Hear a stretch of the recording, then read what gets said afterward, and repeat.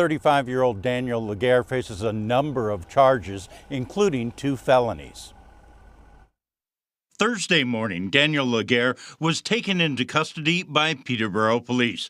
The night before, authorities say he beat a woman, threatened her with a handgun, and told her he would use it against police if she called them. That's a concern law enforcement has everywhere today. Unfortunately, it's becoming all too routine.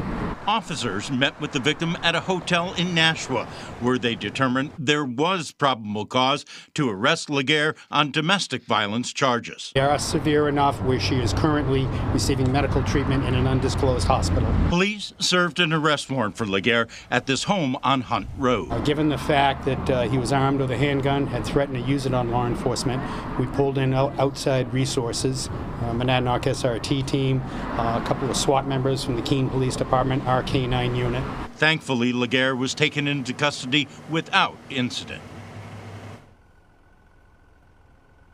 Aside from the domestic violence charge, Laguerre is also looking at 2 felony counts for second-degree assault and also criminal restraint, again scheduled to be arraigned later today. Reporting live outside the Valley Street Jail in Manchester, Ray Brewer, WMUR News 9.